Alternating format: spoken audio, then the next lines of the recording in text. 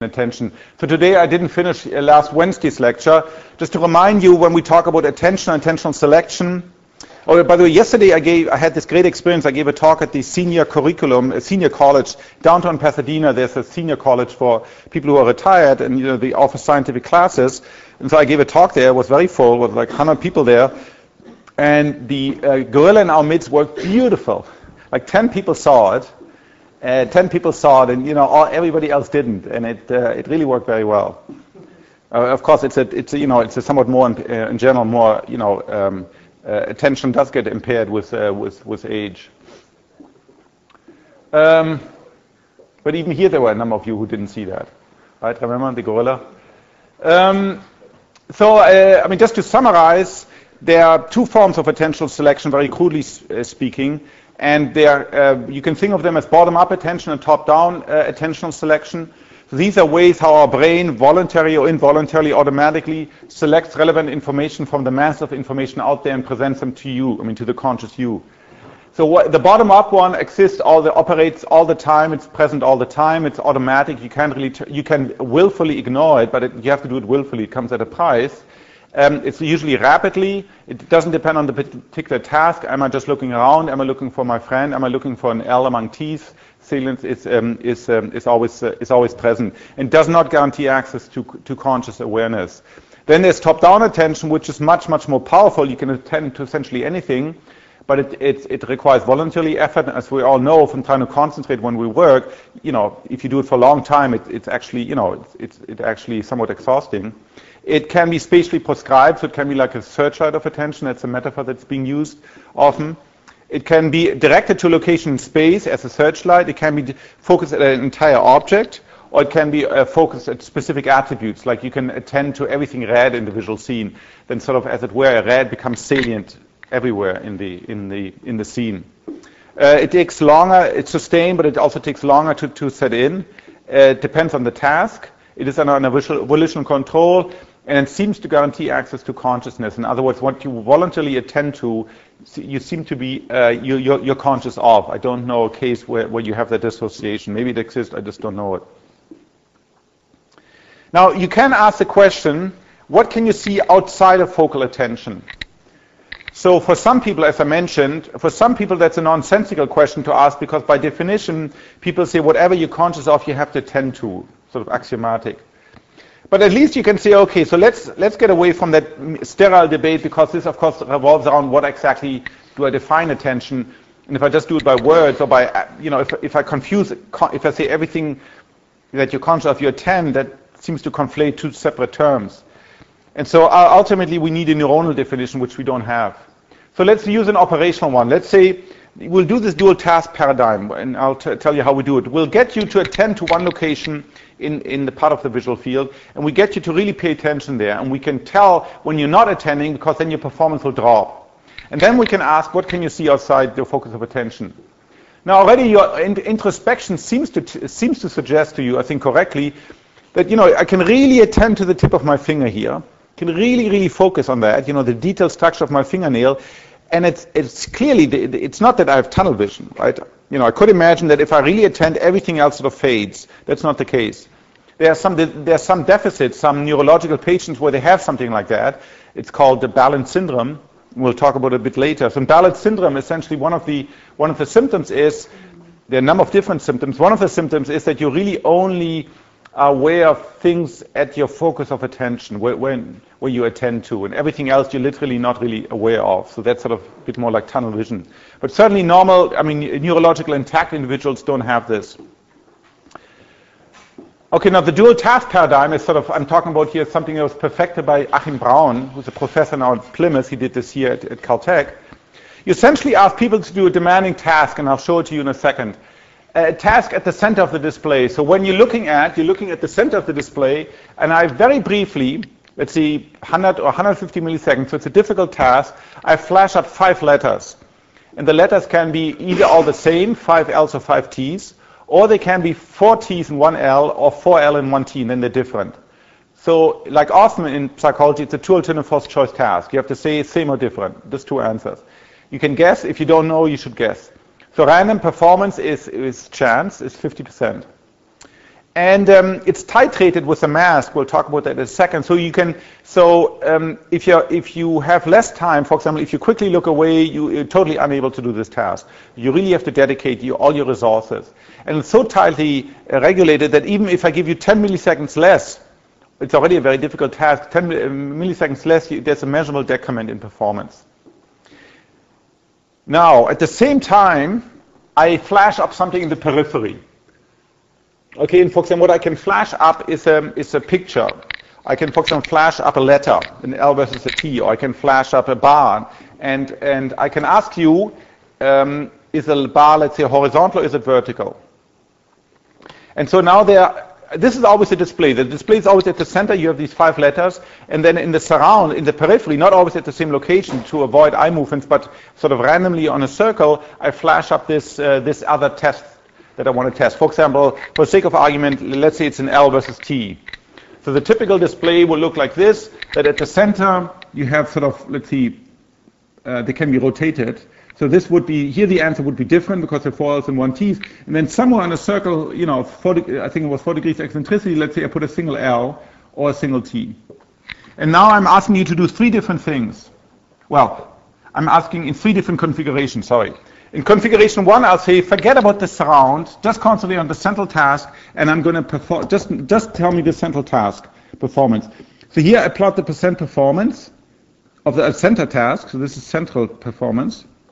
50% is chance, and 100% is perfect. So let's see, and I titrate things with a mask so that you do, let's see, on average 85% correct. Okay, second trial, and I intermix these trials. Second trials, I say, well, forget about the center. I want you to look at the center. I really want you to look at the center, and I can track that with eye movements, with, you know, eye scanner. And I ask you, okay, just do the surround, T versus L. Now, this looks, of course, sounds trivial, but this T can be any orientation, so it can look like this, or, you know, even upside down. Plus, it could be anywhere here, and it's very briefly presented. So it's not an easy task, but by itself, you can perfectly well do it. 50% is chance. 100% is perfect. So I arrange things that you do it, you know, arrange things with a mask. I showed only very briefly. So you do, let's see, again, do on average 85% correct. Now in the third condition, I ask you to do both things at once. I can ask you, okay, now tell me, so now it gets a little bit more difficult and you have to train subjects because now they have to pull they have to push two sets of buttons, one for the central and the other one for the peripheral performance. That's more difficult. And you have to train people to do that.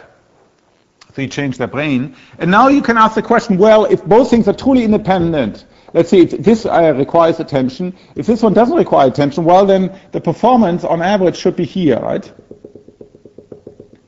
So here's the performance with the peripheral by itself. Here's the performance central task by itself. I ask you to do both, then your performance will be over there. And if it's not, for example, let's say this one requires attention, well, then it depends exactly on what I tell you. And the subjects are usually instructed to, if they have a doubt, to first do this task and only then do this. So typically, when there's a performance, when there's attention interference, you get somewhere the performance along this diagonal. Okay, so that's the setup. So I'll think. Sorry. So let's see. Okay, here the task is an animal or not in the scene? This was done actually in the lab by Fei-Fei Li and Rufer van Rullen. So you can see it's not altogether easy. Did any of you see that? Okay, so, but remember, you are supposed to, and I mean, of course, you are sitting at very different distances, but what you're supposed to do, you're supposed to look at the center, tell me whether there's L's, whether they're all L's or all T's, that's same, or whether there are 4 L's and 1 T or 4 T and 1 L, that's different. And then also say that image so you will see brief image which is then mask, that image, does it contain an animal or not? Let's just do that again. And of course, I can control the timing very well on this, my Mac and the LCD.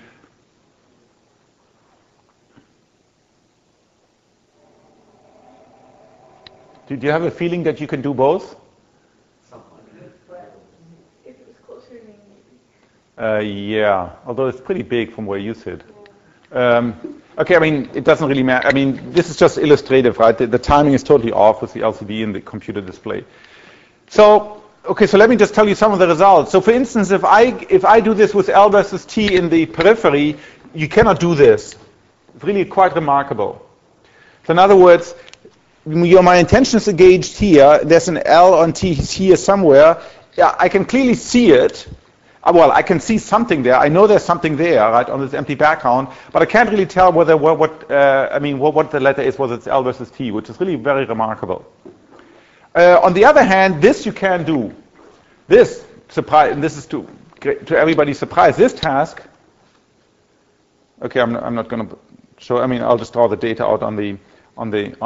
So you can do simple things like you can say whether it has a particular color or if there's if there's an orientation in the periphery that's different from neighboring orientation. But L versus T you can't do. What you can do, you can say whether a scene contains an animal or no animal, or whether the scene contains a means of transportation, a car or bus or truck or plane, or no means of transportation. Now, if for any of you who've ever done computer vision, this is rather surprising. Should be rather surprising. Why? Well, because doing a letter, even arbitrary rotated L versus arbitrary rotated T, computationally sounds rather simple. Right? Essentially, you have to look for the alignment. Is the alignment like this or is it like this? This is a T and this is an L. Or, for example, something else you cannot do. You're unable to do this task. If this is green and this is red, telling this from this disk. In other words, in the surround, somewhere I flash it, you do the task here, in the surround I flash this task that's either this disk, that's either green red or red green, and you cannot tell which one is which. This is really computational, this is trivial, right? Anybody can write a computer program that distinguishes this from this. Yet your brain can't do that. At the same time, your brain can't take one of these images and decide whether there's an animal present in the image. And the animal can be a lion, it can be an ant, can be a flock of birds, or can be a school of fish. Yes?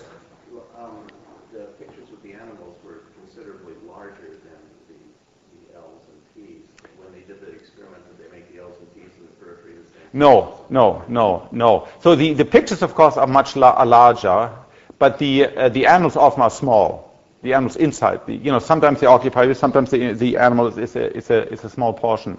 But the relevant thing is, it's always you normalize it always such that by itself the performance is by the task itself is always roughly the same.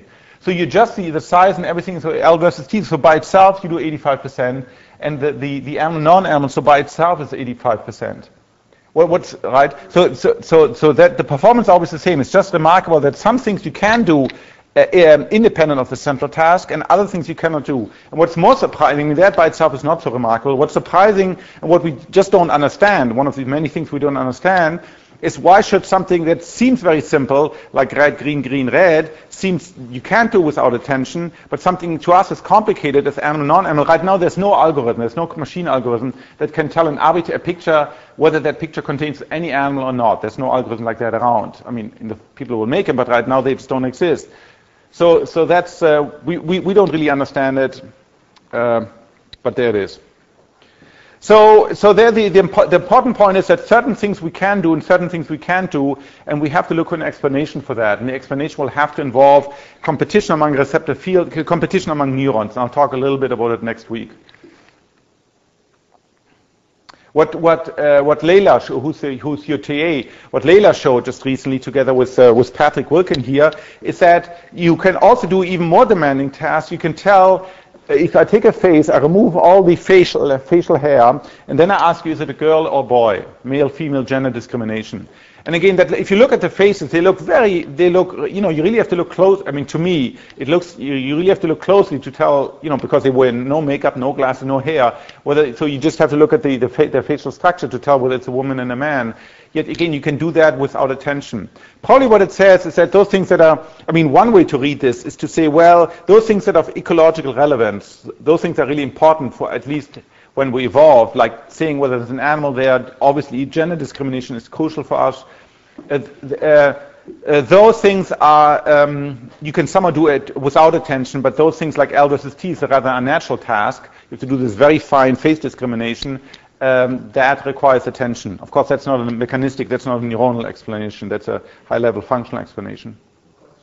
Yes? Don't look. Oh, don't look. Sorry, covering this doesn't really help a lot. Was has that experiment ever been done with some sort of ecological object at the center of attention and used on the periphery? It's an excellent question. I know we discussed this. I don't think that's an excellent point, because no, it hasn't been done yet. I think we're supposed to do that, but no, we haven't done it yet. No, that's an excellent question, where you have both the same. So people have done other experiments like that, where they have the same task in the center and the surround, and sometimes you do get interference and sometimes not. So I don't think it'll change significantly, because we know that's why it comes back to, we talked about it, but we haven't done it, but we really should, because the question comes up often. I don't think it'll make a difference, but it should be done as control. Yeah, I mean, that's the point. So that's why I don't think it'll make a difference whether you have a car, let's say an image, a picture with an animal at the center and the same task in the surround. I think it can still be done. But, that's the nature of science. We should do it. Maybe we're going to be in for a big surprise. And we haven't done that for faces either yet, right? Which would be a nice control. Good question. Any other question? Okay, so this is one case I wanted to discuss, and I'm somewhat confused about this topic, and I think it just reflects, well, my confusion and also the lack of detailed neuroscientific understanding of what attention is and what conscious is. So as I said, most psychologists would identify when you attend to something you are conscious of, and when you're conscious of course you have to attend to it. But certainly if you use this operational definition of top-down attention, the one I showed you in this dual task, you can show that you can attend to certain things outside and other things you cannot detect. So, and the fact that we don't perceive the world as a tunnel at least tells me that even in the absence of focal, or the near absence of focal attention, you can still see things outside. On the other hand, those experiments in inattentional blindness and those gorilla in our midst experiment seems to tell us that we have no expectation whatsoever. Right? I mean, this is the compelling thing about this gorilla in the midst story. If we have no expectation if we have no expectation whatsoever, and if we really attend, at least some of us are blind to very large, long-lasting signals in the image. I mean, the gorilla, took like 5 or 10 seconds to walk across. And so it's not just a very brief input, yet we totally miss it. So I don't know right now what to say about the relationship among consciousness and attention. In principle, I would say they're different, but maybe you could argue without this expectation, at least, you don't see things. Now there's another instance of a phenomenon called gist perception. This is another instance where you can argue that you don't have attention really, yet you still see it. Or you can withdraw attention and you can still see the gist. Or even inattentional blindness. So when it's totally unexpected, when I ask you to do this, remember this experiment where you have to judge is the horizontal or the vertical arm longer. And I totally unexpectedly flash up a single picture of a scene very quickly. You're very good at getting what's called the gist. So the gist is a high-level description, right? The gist of this is it's an office scene, it's a lecture hall with people. That's gist. Knowing who it is, or how many women and how many men, and the color of your clothing, all of that, that's not gist anymore. It's not tell precisely, it's difficult to really define it precisely, but gist is a high-level semantic description of a scene, like mountain scene with people, river with dog, that sort of gist. So to demonstrate this, Feifei made this, this was one frame. Now again, I don't really control it. So in principle, it's, I don't know, one frame. What's this? Well, I don't know, that's 30, what's the clock of the LCD? Yeah, but the LCD isn't 60 hertz, or is it? Whatever. So it's a bit unclear what the exact timing here is. Did you see it? No? Yes? Was it Elvis? What was it? Yeah. Yes. Yeah. That's exactly what it is. We can look at it again. Yeah. So here, and you can do it, people have done experiments on this, you can show it very, very briefly and you still see something.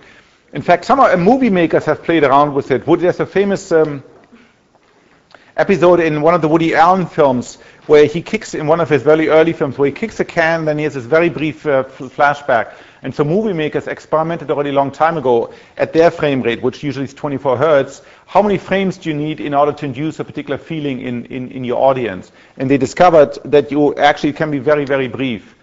People have made these movies where they show you, for example, images at 10 hertz, or they show you different, like MTV, except even faster than MTV.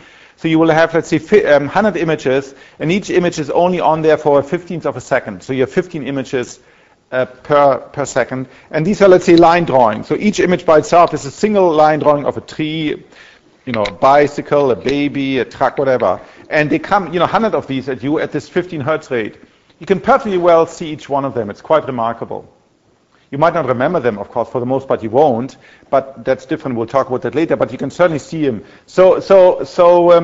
That tells us our visual system is very fast, which is very surprising if we look at computer algorithms, because computer algorithms are the today existing machine vision algorithms are very slow on very fast machines, or the performance is still not nearly as good as our performance, and of course they operate on machines that, is now gigahertz. Well, the sort of the clock speed, if you want to use that metaphor, it's not a very good one, but, the switching speeds of neurons, it's on the order of a few milliseconds, 1, 2, 3, 4, 5, 6 milliseconds. Action potential is a millisecond across, the synaptic transmission takes half a millisecond or something like that. Yet we can perceive things in 150 milliseconds. So, you don't have a lot of time to do processing. So there's an interesting difference, huge discrepancy in performance between us and machines.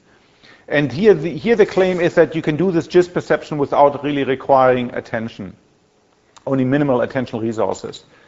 So you have to explain what are the neuronal representations that support this, and B, that you can at least be conscious of something.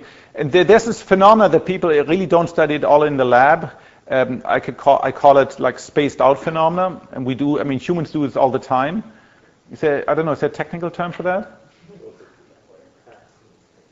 You can, for example, when you drive, I love, I go climbing, I drive a lot to Red Rocks or Yosemite, you're on the road there, you're dreaming, and sort of there isn't too much other traffic on the road. You can sort of, you can do all sorts of things in your head while you're doing that. Yet, this is what I call by spaced out, or when you just sort of ambling through the world thinking of something else. But we do that all the time. And you don't really, you attend to something that in your head, right? You imagine some conversation or replay some conversation, yet it's not that you have no idea what's out there, right? Clearly, you can drive, you can make meaningful decisions whether to cross the road or not. And we'll talk about that separate, that sort of instance of these zombie systems. But I claim you still always have access to the gist. You know roughly where you are. If you drive, there's an overpass coming up, there's a truck ahead of you, you have to pull over. All of that's still going on. And so I think sort of this spaced out phenomenon relies partly on gist perception. It has not been studied really in the lab as far as I know. Okay, so the conclusion, focal attention necessary for conscious vision. The classical answer is yes. This is almost by definition. Certainly with focal attention tied down, somewhere in the image you can still see things, certain things. For gist or familiar and isolated. So the claim is, or my claim is, either for gist or for things that are very isolated or very familiar. So if there's a scene and there's nothing in that scene but sort of that single cross, then again you don't need a single object, a single face or anything. Again, I don't see any need why you need attention. Now this debate between the relationship between consciousness and attention, which I right now would probably say, well, they often co-occur, very often in life they occur together, but they're actually separate mechanisms or separate processes. This debate cannot really be resolved right now. We really need to go to the underlying neuronal mechanisms to understand both consciousness and attention, and then sort of to be able to understand under what conditions are they very similar. Is it just pipeline? First you need to attend it, then once you attend, like in a pipeline architecture, you're conscious of, or are they different? What's the exact relationship between the two? Psychological methods by themselves are in general just not powerful enough to be able to answer this. Okay, the last point I wanted to make about attention is I wanted to allude to a problem that's very often discussed when attention and when consciousness comes up. And it's a problem that's inherent in certain types of architecture, of computational architectures. It's called the binding problem. Binding. It comes out of the brain's architecture, and the problem is the following. And it exists in two different versions. So in one version is, let's say you attend to my face. Okay, let's say only my face is present. Forget everything else in the world. Well, we know let's say there is a high resolution image of my head. If you're looking, let's say you're looking at my nose, of my face on V1 in your primary visual cortex. If I move, as I do constantly, that's going to activate neurons in MT. I have certain color, color hair and colored hues of my skin, that's going to activate some other neurons. My voice will activate neurons in Wernicke's area, in the speech areas. You know something who I am, or what I say makes sense to you, so that sort of activates other parts of your brain. Yet if you're looking at me, so the problem is a single complex percept like my face, talking, moving, will evoke all sorts of activities in very different parts of your brain. Yet your percept is not of that nature. Your percept is a unitary percept, right? In general, unless maybe you're schizophrenic or something. You're looking at me, the voice comes out of my mouth, everything is put together, right? The hue isn't over here when I move. It's not like sort of the color that gets dragged, but the hue is on my face, the voice comes from my mouth, and my head moves. It's not, motion isn't attached to something else. It all fits together.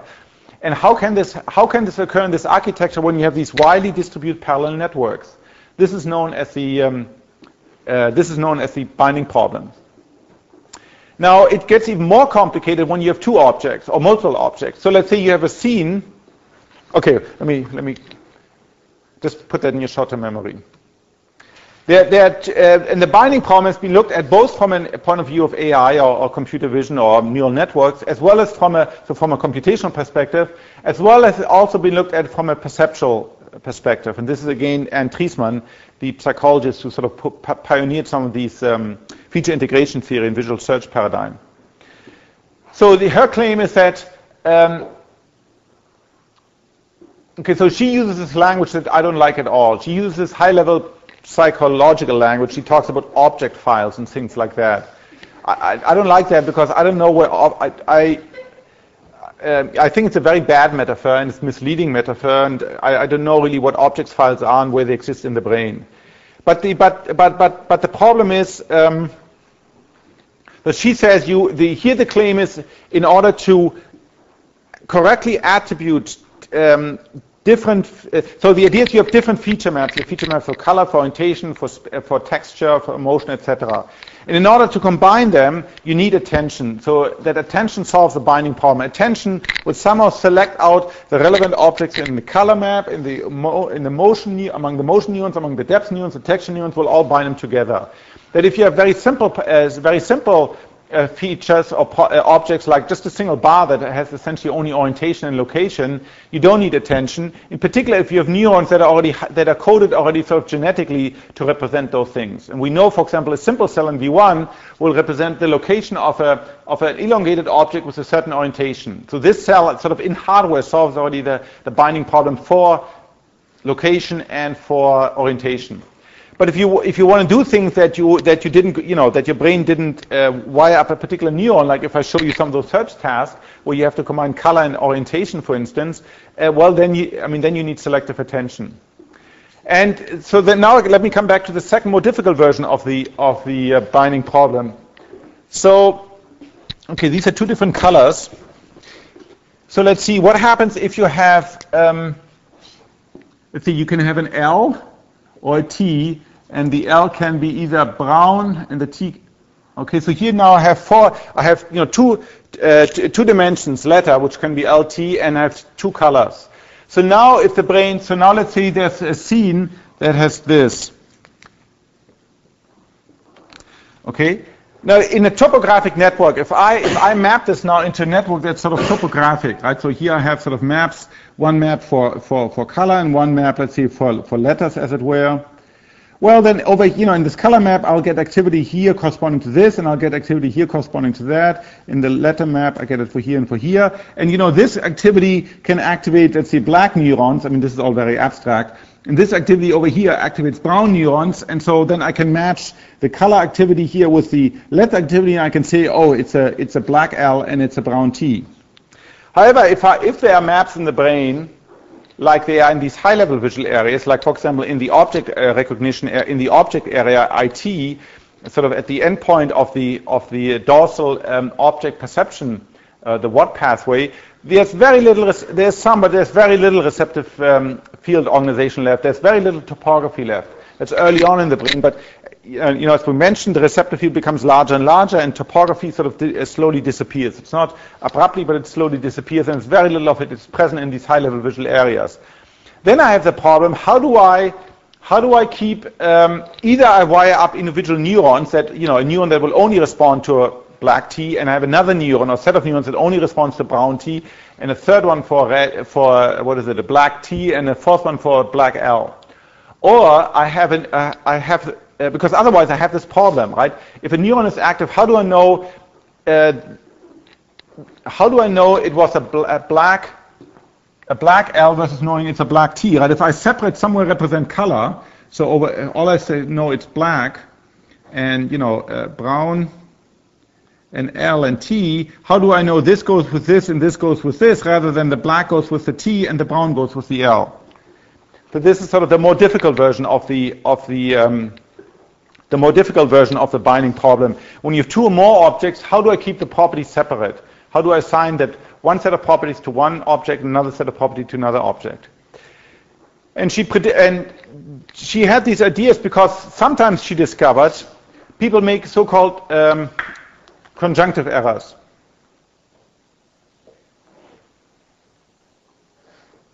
That if I flash the scenes very quickly, she did these experiments where you flash, let's say, L's and T's and horizontal and vertical, or various letters of various colors. Sometimes people would make errors, but if she analyzed the pattern of the errors, they were more than expected by chance, these, illusional conjunction. There were these illusional conjunction errors. So here, for example, the claim is that when I flash you lots of arrays with L's and T's, that sometimes you would say, oh, I saw a brown T, or I saw a black L. The idea is that people combine this. I think this is true, but I think it occurs, as far as I can tell from the literature, and certainly it's not very common in life. Yes, there's sort of occasionally these episodes, when you have this sort of the story here, the girl wearing the red pants and green tee, and maybe you could say, oh, she actually had a green pants and red T-shirt. But so these illusional conjunctions certainly exist. I don't think they're all that common. But they could reflect the fact that if the system is severely limited, if I show you these images only for very briefly, then you don't have enough computational, you don't have enough time for the networks to settle down into their steady state, as it were, and signal correctly things, and sometimes they can make these illusionary errors. Yes, and this is essentially the computational version of the problem, as I just talked about it in these maps, essentially due to this German physicist, Christof von der Malsburg, who's a professor at USC half the time, and half the time he's a professor in Germany. And he talked about long time ago, already in 1981, in a very well-known paper, he talked that the brain somehow has to solve this binding problem. That the binding problem is a big problem in these non-topographic networks when you want to represent multiple attributes and you don't do it without hardwiring. For every possible percept, you have a group of neurons, then this problem doesn't occur. But the argument is that it's computationally very expensive. You need to have lots and lots of neurons for every possible combination of every possible object, and the brain surely can't do that, and therefore it has to solve this problem in some other way. And then the claim was that these oscillations that I briefly mentioned early on, these synchronized oscillations, that the brain could do this by using temporal information. That yes, you have different maps that code for color, and you have another map that codes for letters or orientation, but the things that go together, they fire together. So essentially you have the group over here that codes for L, and the thing over here that codes for brown, they sort of fire together, they're synchronized, their discharges. And this fact that they fire together, rather than the other neurons sort of fire independently, that is the critical code, the critical piece of information that tells the postsynaptic networks, the neurons that look at, the network that looks at that, saying, okay, these objects go together because they fire together, and therefore I'm going to perceptually combine them into this unitary percept. Now the binding problem is well known. It's still very controversial whether in fact it really exists, in the sense that you could argue, well, you have really two mechanisms. You have a very sloppy mechanism, because you have a very sloppy mechanisms for those things that I really haven't seen before, and I code them in neurons, but I don't code them very precisely. And if for all those things, for all those objects, for all my friends, all my enemies, I don't think I have any, but for all, for everything I've seen and grow up and see every day, the font of my computer, my dogs, my dress, the people that are around me, all of those actually are code with groups of neurons. And if you think about it, and if you do sort of crude back of the envelope estimation, there aren't really that many discrete objects, or different types of people or faces, etc. in my environment. Call it 10 to the 3, call it 10 to the 4. If you code each one of them by a couple of dozen neurons, and you remember there are 100,000 neurons per cubic millimeter of cortex, and you have on the order of 1,200 square centimeter cortical tissue, these numbers are not really that big. So conceptually, the problem is well known as this binding problem. That's why I think it's important to talk about it. To what extent it's a real problem for the brain remains controversial. Certainly, there are cases like these illusional conjunctions when you incorrectly combine things, not randomly, but in this interesting way where you combined attributes of different objects and swap them out. So certainly, under some condition, it is. But that also suggests the fact that these illusional conjunctions are not that often. It's not that often that you confuse, let's say, when somebody's walking the dog, that you can confuse the color of the dog with the color of the person, right? Or when there's a person walking in the car nearby, how often do you confuse the color of the car with the color of the person? That those things don't really occur very often in normal life, suggests that maybe the problem, it's less of a problem than we think it is. Okay, that was finished off. Are there questions about binding problem or attention? No? It's all clear? Is there any way to tell when someone's actually paying attention as opposed to just following the eye movement? Because I can be looking at something and be a million miles away. No, I don't see how, I can tell, once I have access to your body, I can then maybe read off skin conductance, things like that, but just by looking at No. That's why it's also called covert shift. I mentioned overt shifts of attention, eye movements and covert shift of attention, and those you can't see from the outside. So it's much more difficult to study them. That's why you need to use these indirect techniques when they really force you to pay attention there. Otherwise, you don't do the task, and you need to use these indirect techniques to make sure you're actually attending. No, because you can look at me and be a million miles away, and of course we all know that happens. But not in this lecture. Okay.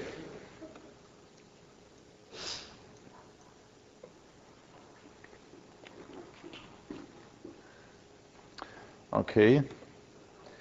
So I'm going to talk about a related problem, which is that time and consciousness. So there's a huge and deep literature going back to the middle of the 19th century at least, if not earlier, that asks questions about the evolution of conscious perception, or the evolution of perception, particularly in the visual domain again. So there's an early experiment. This was done, I think, in 1895 in Paris. At least it's published in J. Physiol de Paris, where they did the following experiment. So they had a single light, incandescent light, and there was a standard reference light that was on all the time, and there was a little light that was on for various time. And the subject was asked to compare the impression of the transient light when it was very briefly on, when it was longer on, compared always to the constant reference light. And then you get a curve like this.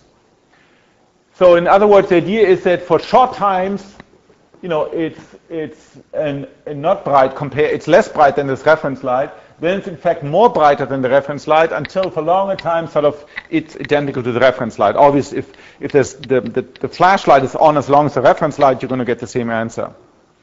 Now, however, this has often been misinterpreted. So this would suggest, if you just look at this, and it has often been interpreted in this way, which is erroneous, as I'll tell you in a second, that actually that the perception at short time scale changes continuously. In other words, here the interpretation is that if I look at a light, first it's very weak, then it's brighter, and then it settles down to its steady state.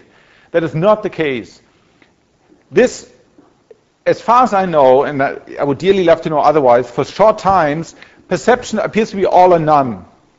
And what happens here is that you have to read this in a different sense. You have to read this in the sense that if I flash a light this long, if it's on for whatever this time is, x, then you see it as for this amount of time. If I flash it on for this time, you see it that bright. If I flash it on for this amount of time, it's quite bright, and if I flash it on this amount of time, it's sort of as bright as a reference light. This does not imply that the light becomes sort of changes in time. As far as we can tell, I think it's a very important point because it tells you something about the underlying neuronal mechanisms, the dynamics of the underlying neural networks. As far as we can tell, certainly for short times, things you don't see a change in the individual percept.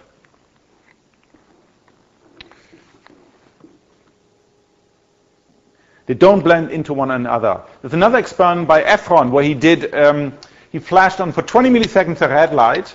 So if you look at it in time, so 20 milliseconds, 40 milliseconds. So here there was a red light and then there was a green light.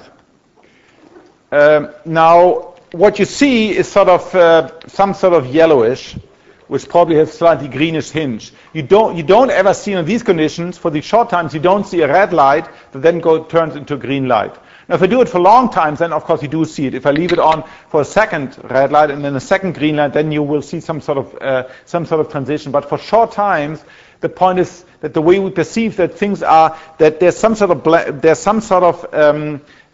mixing, that that you get some sort of mix of red and green, which is some sort of yellow, but you don't get, but the percept is constant, so that this stimulus gives rise to a constant percept, not to an evolving percept. And I think that's terribly important.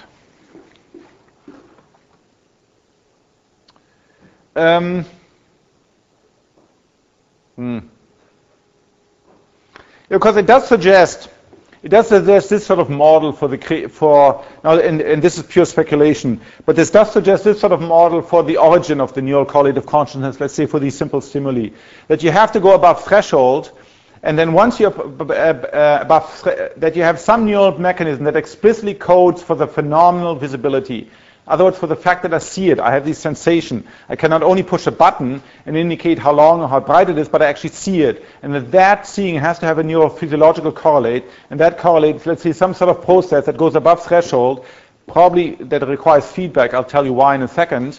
And the question is, to what extent do any further perturbations of let's say this is a group of neurons that fires. So what is it that you actually perceive? What is it that that corresponds to the qualia, to the sensation of seeing the stimulus? Is it just the fact that you're above threshold for certain times, or is it actually the detailed time course of this? It's a question we just don't know right now. Now, there's likely to be hysteresis in a sense. These are physical, very complicated systems.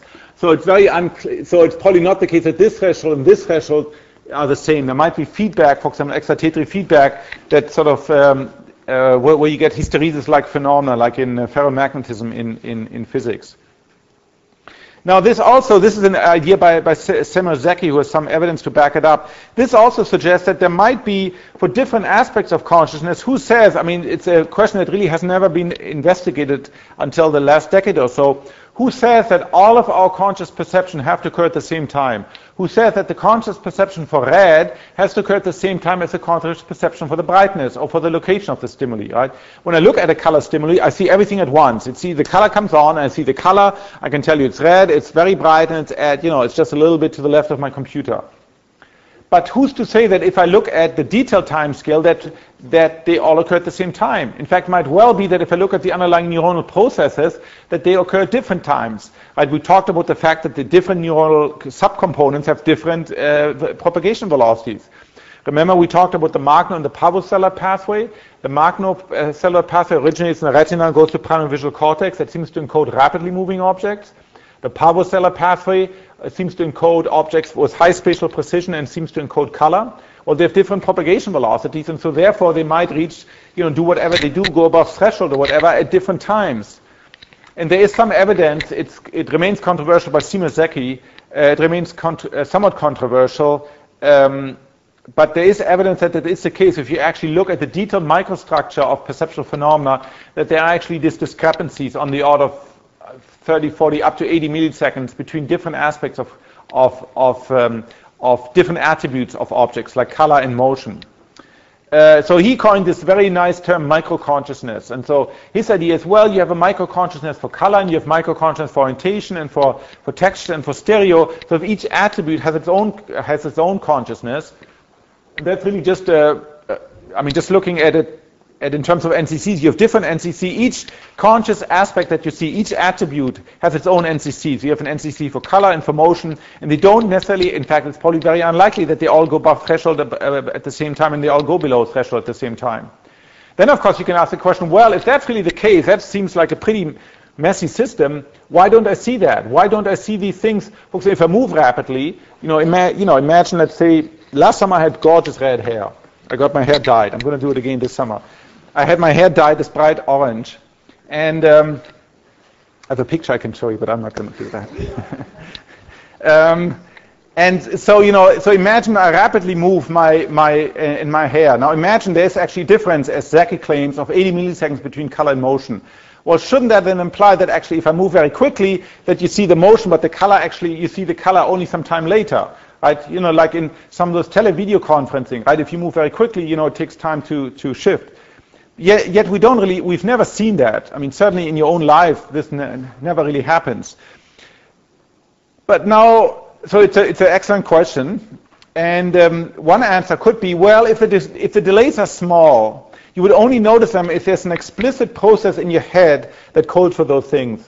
And that's really a very important take-home message, no matter what the neural correlate of consciousness is. That you can only be conscious of those things if you have an explicit representation somewhere in the head that codes for them. If there's no such explicit representation, you're not going to be conscious of it. And because there is no homunculus, we have to get rid of the homunculus. There is no homunculus. So it's not it's not like, of course, if I'm gone, I look down at my brain, right, I can see, oh, there is the NCC for color, and there's the NCC for motion, and they seem to be delayed for 80 milliseconds. Okay, but if there is no such entities, no such neural network that explicitly does that computation, then I'll miss it unless it occurs at such big time scales where I can notice it. So that would be one explanation why, if these differences exist, they might actually not be. You wouldn't notice them unless you did fancy scientific experiments. Similar things to the blind spot, right? We don't. At the location of the retina, there is no information, but we don't have an explicit representation for that. In fact, our brain goes to great pains to compensate for that lack of representation at that location, and it tries to fill in. Yeah. Maybe going back to where you were saying the person appear to be all or none, and then if someone flashes red or green light, they're not going to For short times, yes. Oh, for short times. Yeah, for short times. I wanted to ask, what is it when you're looking at flashlights and close your eyes, still in time, or is that just because the... Wait, say that again? Now, when you're staring at a light, what exactly happens when close your eyes and you see the flashing light changing? You mean when it's so bright it goes through your eyelids? Exactly. I don't... After images, what exactly? Well, okay, so an after image... Yeah, an after image, it becomes, of course, it fades gradually, but that takes place over long time scales, over many seconds. When I talk about short times, I'm talking about tens of milliseconds, very short times. Those short of times, you don't see something that changes. For example, if I do this experiment with 20 milliseconds, you don't see a red light followed by green light. You just see a single light of somewhat yellow. This raises a question that people are testing. It's called chromatic color fusion. So let's say I take a grating and I modulate it, red, green, red, green, red, green, do it faster and faster and faster. At some point, that's called the flicker fusion frequency for color. It's like 12 hertz. I'm unable to follow the individual periods. I don't see it as, so if I do it slowly, let's say half a second red, half a second green, half a second red, I can clearly see red, green. If I do it at 10 hertz or 12 hertz, I don't see the individual colors anymore. I see it yellow, smeared out yellow. And how yellow it is depends on, the exact setting of the red and green.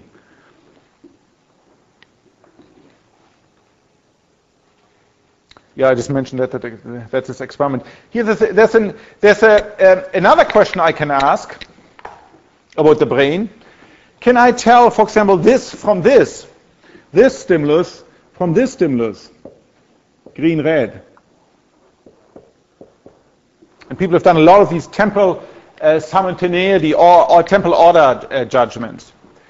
Now, in this case, I can, because what happens if so randomly I give you either this stimulus or this stimulus, and I ask you which comes first. Now here what you do, you translate this temporal order judgment into color judgment. Because this you're going to see a little bit more greenish, and this is going to look a little bit more reddish. The time runs from left to right here, as usual. And so the red has a little bit more impact on your perception than the green, because the green has already decayed a little bit here. Therefore, this looks a little bit more reddish, and this looks a little bit more greenish. So under this condition, I can tell the objects apart. But they try to shorten the duration of the second interval so that they look the same. I don't know. Efron would have done that. Okay, so then you have to, so in other words, you're asking, let me see, if I make this a little bit shorter and this a little bit shorter, right? So they actually look the same. Well then, okay, so then the claim is, my strong claim is you would not be able to tell it apart. So when they do temporal order judgments, so there are two ways you can do temporal order. You can either use the more general mechanisms, and which you have to use here. So here, if you equilibrate out it's a good idea. If you equilibrate out the color, you're not going to see the difference. You will see the difference once it's more than 50 or 60 or 80 milliseconds. In other words, if you have 100 milliseconds red, 100 milliseconds green, that you can tell from 100 milliseconds green, 100 milliseconds red. But unless you, for example, if I give you two tones, we've done this a lot with tones. Now, of course, if I give you two tones and they have very short time interval between them, then I hear them inside my head, and I can hear more. If the right ear leads, if this leads by 1 millisecond over the left ear, then I hear the tone inside my head. But I hear it sort of on the right side. It's a phase shift. And when this one leads a little bit, I hear it over here. So that's one way I can tell very short times using auditory cues. Or, for example, if I just flash two lights and I ask you which light comes first, if I put them next to each other, I'd flash a light here 5 milliseconds, then this light here 5 milliseconds. If I put them close to each other, you can tell because that translates into motion.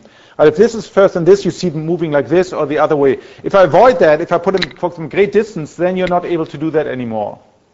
There's another experiment here that was done in the 60s, where they had sort of I guess this must have been done on an oscilloscope because they didn't have, XY bitmap monitors at the time. Where they had a ball sort of, approach one ball which was stationary, and then after a while the second ball moved. And they asked, what do people see? And if the time between, it hits the first ball and the second ball moves, if it's less than, so here you see the first, this curve here, if it's less than sort of 80 milliseconds or something, certainly if it's less than 70 milliseconds, people perceive it as causality, that the first ball push, like billiard balls, it translates its impulse to the other ball and the ball moves. If it's longer than 100 or 140 milliseconds, they just see it as two totally separate events. And if it's somewhere in between, you see it like it hits it, and then it stores energy, and then it begins to move. So there are a lot of experiments like this, temporal simultaneity, apparent simultaneity, that leads you to the conclusion is, yes, there are all sorts of specialized processes in the brain that allow me, or animals, to tell time, and I can do, particularly in the auditory domain. So, for example, we can do auditory localization. This is a work of Marco Nishi here. Barnouts can do this exceedingly well to the resolution of 1 degree. And I do it by comparing temporal cues. So I can certainly do that, and the claim has been I can do that. Ultimately, my hardware has to distinguish spikes at the microsecond level. But that's a very special purpose process. And in general, when I don't have such, or for example, I can use color here, hue. When I don't have this when I don't have this specific process, I'm thrown back in a general process, and this general process has a crude resolution of 50 to 100 milliseconds. And the claim of one set of people is, and there are theories of that goes back to the 19th century, it's never really been proven satisfactory, is that sort of you have these, things that occur within 50, 60, 80, 100 milliseconds. This interval might vary a great deal on the modality, on the type of stimulus, whether you attend, etc. But that if things come within an interval, you're unable to see them as separate. You will see things as simultaneously if they occur within one interval. And one conclusion there has been, which remains very controversial, that at some level the brain sort of is this, I don't want to say clock system because it's not a computer clock, but the brain is some sort of system where you don't have a continuous evolution, of percepts, but where percepts sort of are in discrete chunks, and you see something for short times, and then you see it differently. So it would be a little bit like a movie, where each individual clip isn't a fixed time like in a movie, but actually can be variable. There are lots of theories like that around. That remains very controversial, partly because it's very difficult to test that at the physiological level.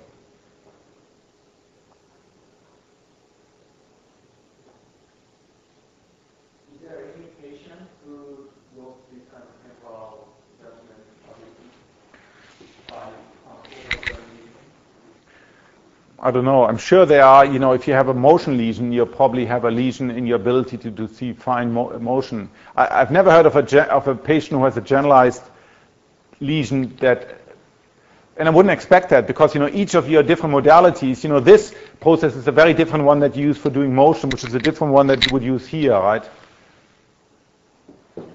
And then, of course, we have separate mechanisms for doing temporal duration that people are now beginning to study, and there's some interesting illusions there, right? So there's probably a whole bunch of separate mechanisms that they occur at different time scale. If you close your eyes, say, tell me when a second has passed, or tell me when a minute has passed, and people can do that reasonably well. And sometimes they make mistakes, there's a certain pattern of mistakes. So there are other mechanisms, there's sort of, clock-like mechanisms that people use that regulates the perception of temporal passage. But once the model here, like so often in biology, is that these are all separate discrete processes. While you might think, well, okay, it's all in a computer, it's all done, you have a central clock, and everything is always referred to that central clock. It's very different in the brain where you have very separate, totally separate mechanisms that do all of these things. Independently, sometimes, in cooperation, sometimes you can have discrepancy between the two. This is, I'm trying to remember the experiment here. This is an experiment also by Efron. So Efron was this guy he still is, I think, in Northern California. He does a lot of experiments relating to timing. And here he was arguing that there's a minimal perceptual duration, minimal perceptual moment. It's minimal perceptual moment, not motion.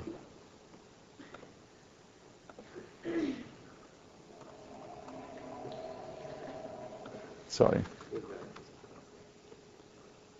He did that by manipulating two lights, the on and offset. It's a very tricky experiment. He manipulated the on and offset of light beams and says, and again argues that perceptually there is a minimal moment. So what this plot says is the relationship between the physical duration that the stimulus is on, let's say on the retina, and the perceptual duration. How long you perceive it on.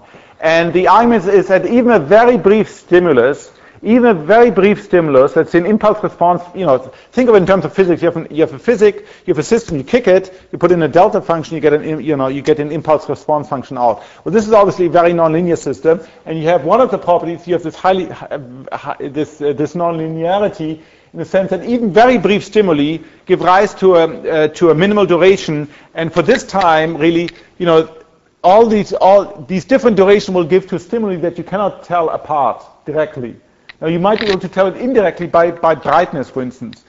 So the claim is that if you just see how long the duration of a stimulus is, that whether it's this long or this long or this long, it always gives rise to the same perceptual duration. Now, of course, if I ask people, two alternative first choice, did I present the stimulus with it this long or this long? That people can do because of a phenomenon called Bloch's law. Essentially, if I leave on the stimulus twice as long, you've got twice as much signal energy, right? If you just look at the total number of photons, there are twice as many photons, and for very short times, there's a direct linear trade-off between duration and energy. So I can make a stimulus twice as bright and half as long, and you have the same percept as I do it twice as long for half the brightness. So again, one has to be aware it's a very complicated system with different processes, and you really have to think hard what system are you querying when you're asking observers to do something. But here, based on this psychophysical experiment, the claim is that even for very short times, there's always a minimal duration. And then there's some sort of scaling, probably not entirely linear. It will have some saturating nonlinearities in it. So again, this I think is very interesting because it suggests something about the underlying dynamics, underlying neural network dynamics that have to underlie these NCCs. You know what the approximate Yeah, so here the stimulus time is 130 milliseconds, and it was 220 milliseconds perceived time. But that might really depend totally on the stimulus. That really might depend on the stimulus. If you use a brighter stimulus, it might be shorter.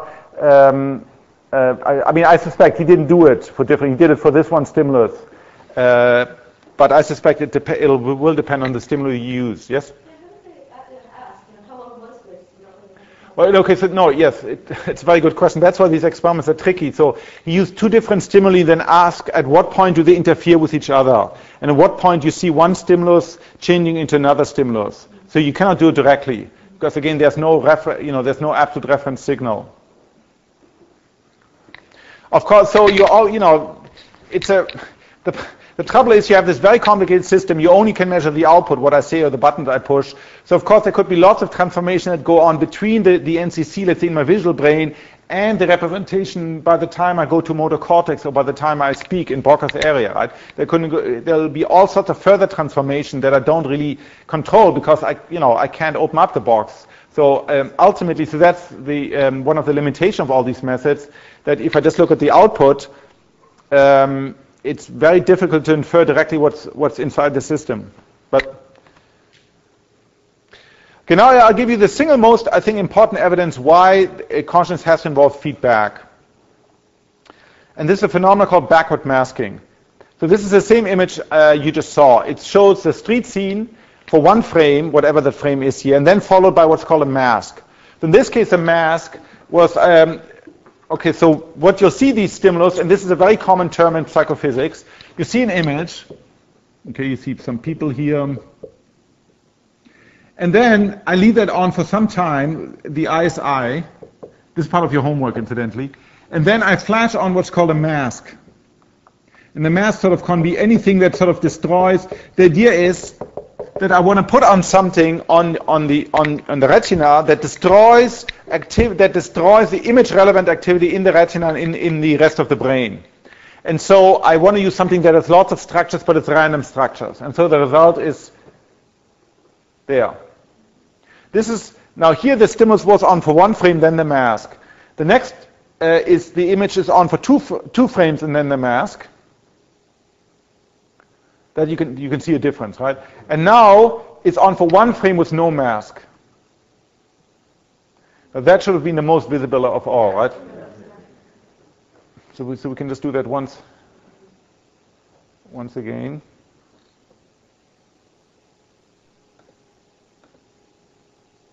This is called backward masking. In the homework, there's also forward masking. So backward masking is, time goes like this. First I have the stimulus, then I have the mask. I can also put the stimulus before. That's called forward masking. It's not as efficient. Let's just do that again.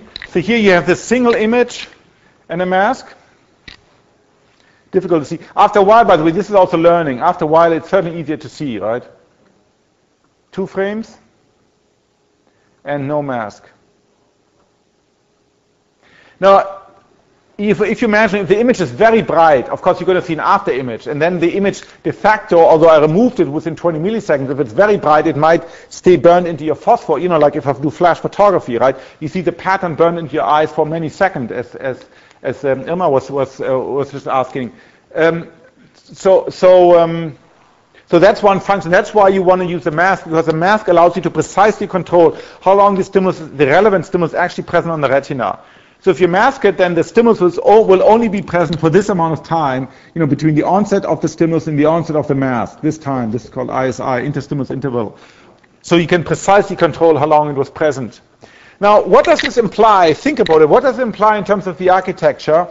If you have an image, and then up to 80 to 100 milliseconds later, this image can still be rendered invisible by a mask. Or it can still interfere with the perception of the mask. Now, it seems to me that this really implies you have to have some feedback pathway in order to be conscious. Right? Because if you just have a feed-forward, just think you have a totally pipeline architecture, the total feed-forward architecture, right? So you have this series of boxes, retina, LGN, V1, V4, IT, motor cortex, spinal cord. You push your fingers, And sort of you always have these two images racing. First you have the activity corresponding to the image, and then 80 milliseconds later the activity corresponding to the mask. Well, if it's just a feed-forward architectures, then there shouldn't be any, there shouldn't be any interference. So the fact that up to 80 or 100 milliseconds after the image is removed from the retina, I can put on a second image that can interfere or erase it, really suggests to me very strongly that it's got to be feedback, that there has to be, that conscious must involve a feedback. So the activity here has to reside for a certain time as a feedback that happens, then some magic happens, as in the famous New Yorker cartoon, and then you get bingo, you get conscious sensation.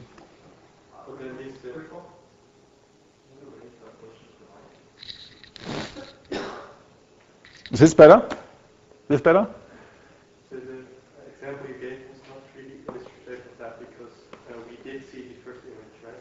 Even when the mask was on. So you could argue that it's just before, but it's immediately overtaken. Yeah, but yes, but because in this case the image was not the mask.